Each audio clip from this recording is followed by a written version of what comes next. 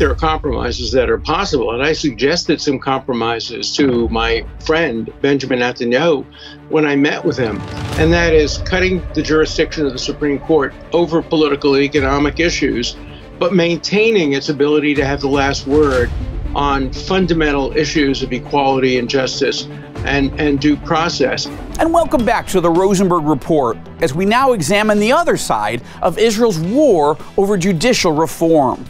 All Israel News senior correspondent Tal Heinrich, who also produces the Rosenberg Report, continues with an exclusive interview with Professor Alan Dershowitz, a leading American expert on constitutional law, who recently flew here to Israel to meet personally with Prime Minister Benjamin Netanyahu. His message to Bibi: change course. Your legal reforms aren't just flawed, they're dangerous. I know that you've been quite vocal against this reform. Can you tell us why? The right wing is not looking for reform. They're looking to basically weaken the Supreme Court considerably. It will make it much harder for people like me to defend Israel in international courts like the International Court of Justice. The Supreme Court has really been Israel's legal iron dome. Dershowitz believes that the course Netanyahu and his allies are pursuing is, quote, a grave mistake. He wants to achieve an appropriate balance between democracy and elitism. And that's a fair issue to raise. But I think the balance is fairly appropriate now. And I think that this series of reforms would strike the balance very much against human rights, civil liberties, and minority rights, which are essential to having a country like Israel, which is a democracy and a democracy that believes in liberty and equality. It's an argument that the president of Israel's Supreme Court, Esther Hayut, is also making. Ironically, the masterminds of the program call it a program to fix the judicial system, and I say it's a program to crush the judicial system. Opponents fear Netanyahu's reforms will remove protections from minorities who will find themselves subject to the will of the majority. When it comes to basic issues of equality, of due process, of free speech, those should not be able to be overridden. Those are fundamental rights. I'll give you an example. One of the people on the right of the Israeli government wants to have different rules involving the ability to shoot rock throwers, depending on whether the rock thrower is an Arab or a Jew.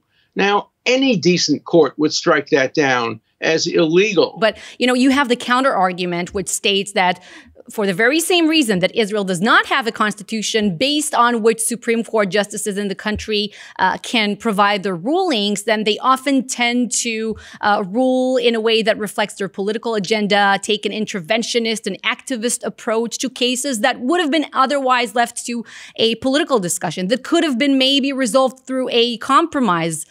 Is that so? Well, I think there are compromises that are possible, and I suggested some compromises to my friend, Benjamin Netanyahu, when I met with him, and that is cutting the jurisdiction of the Supreme Court over political and economic issues, but maintaining its ability to have the last word on fundamental issues of equality and justice and due process. Another critical reform Netanyahu proposes is changing the selection process by which Supreme Court judges are selected. Unlike in the United States, judges in Israel are not nominated by a president and confirmed by democratically elected senators. Rather, Israeli nominees have to get the approval of a selection committee, where judges already serving on the Supreme Court have the power to veto their appointment. Members of the Knesset have little say in the process. I asked Professor Dershowitz about this.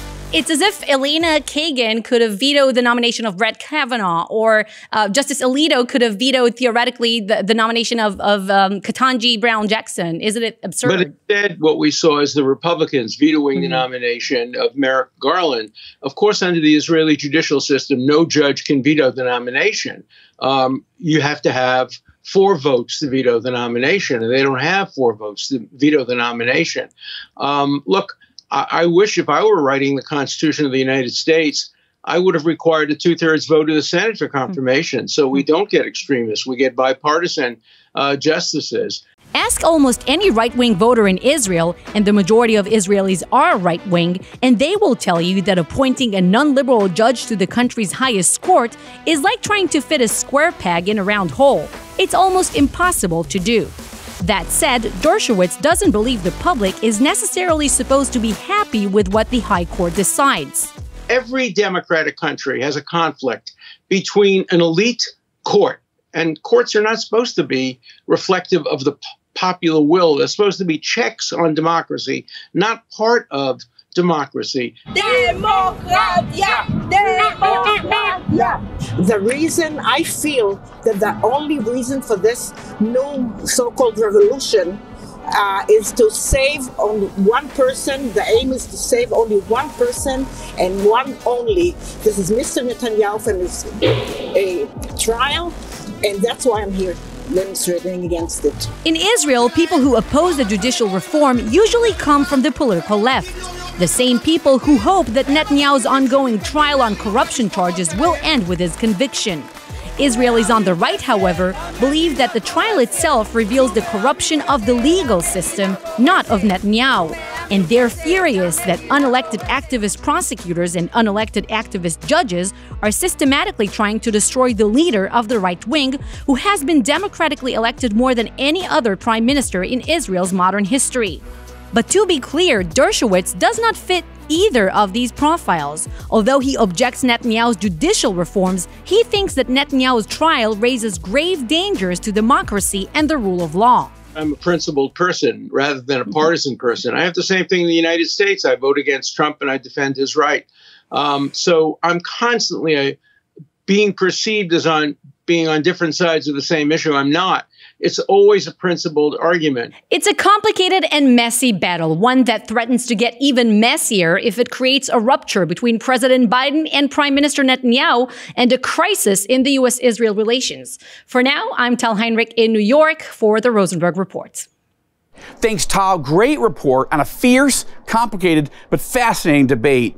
All Israel News is now reporting that various lawmakers are quietly discussing a possible compromise, perhaps with the mediation of Israeli President Isaac Herzog, a calm and widely trusted voice. Stay tuned to All Israel News and the Rosenberg Report for updates on this ongoing story. It's one that we're tracking closely.